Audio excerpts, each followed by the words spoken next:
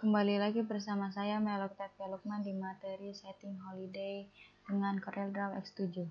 Berikut adalah tutorialnya. Sudah kita men-setting bahasanya dengan bahasa Indonesia, sekarang kita setting holiday-nya atau liburannya. Dengan klik holiday, lalu di bulan Januari, tanggal 1 Januari,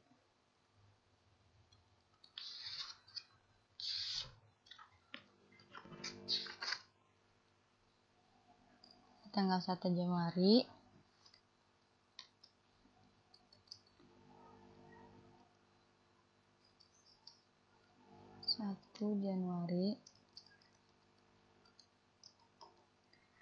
ada perayaan tahun baru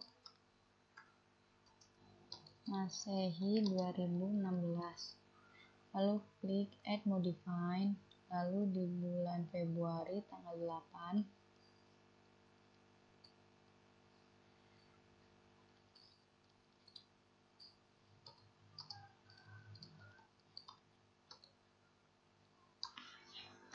peringati tahun baru Imlek 2567. Lalu klik add modify lagi di bulan Maret tanggal 9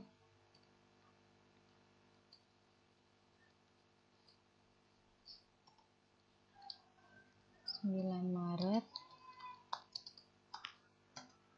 diperingati hari Nyepi atau tahun baru Saka 1938. Lalu klik add modify, lalu di tanggal 25 Maret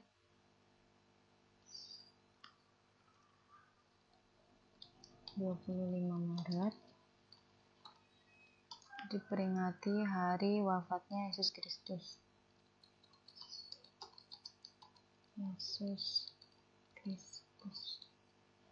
Lalu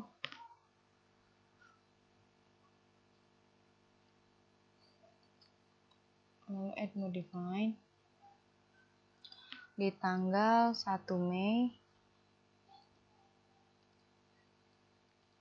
ini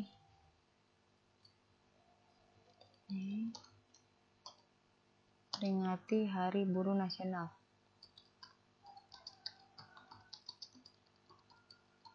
Lalu add modify di 5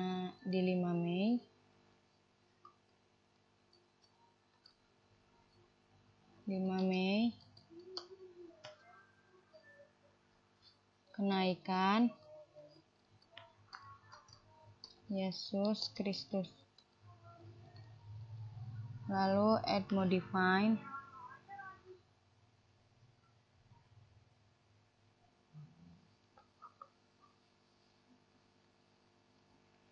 di 6 Mei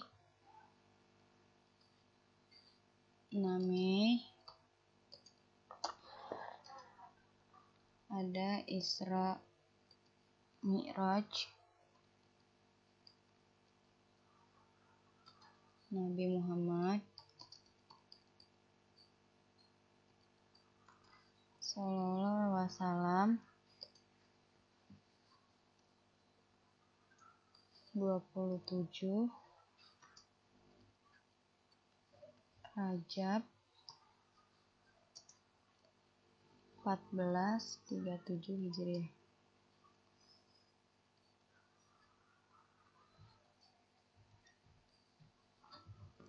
Lalu klik add modify tanggal 22 Mei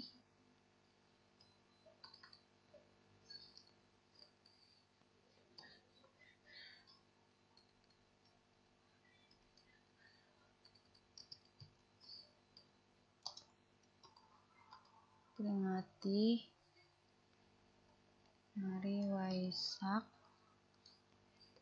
2560. Lalu add modify di bulan Juli tanggal 6 dan 7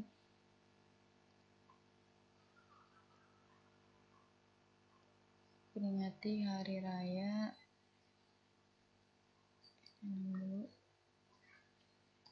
Kita buat lagi tanggal 7-nya. Di sininya 6 dan 7 saja. 6 dan 7 Juli peringati hari raya Idul Fitri 1 sampai 2 Syawal 1437 Hijriah.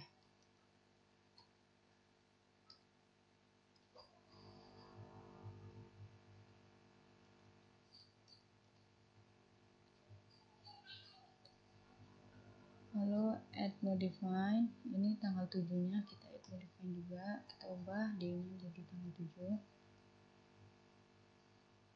Lalu tanggal 17 Agustus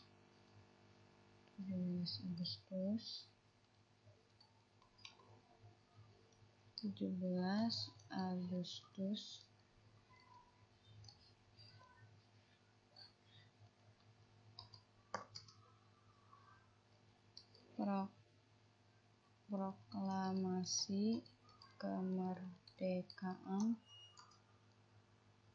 RI. Add modify, lalu tanggal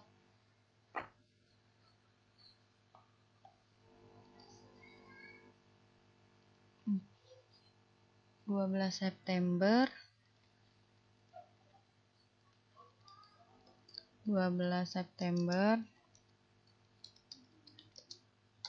peringati Idul Adha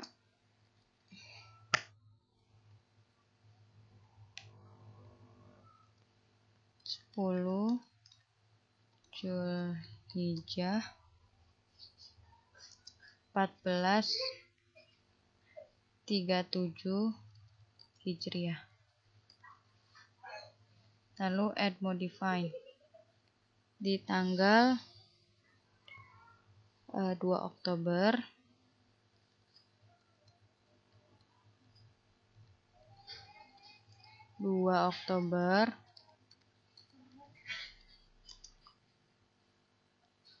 diperingati tahun baru Hijriah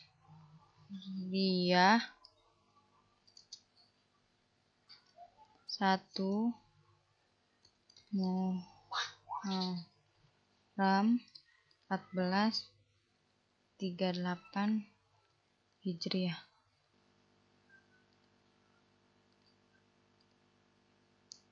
Di bulan Desember di tanggal 12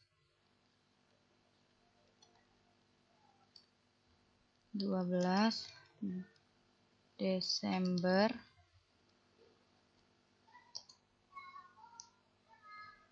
peringati Maulid Nabi Muhammad Sallallahu Alaihi Wasallam. Lalu add modify di tanggal 25 Desember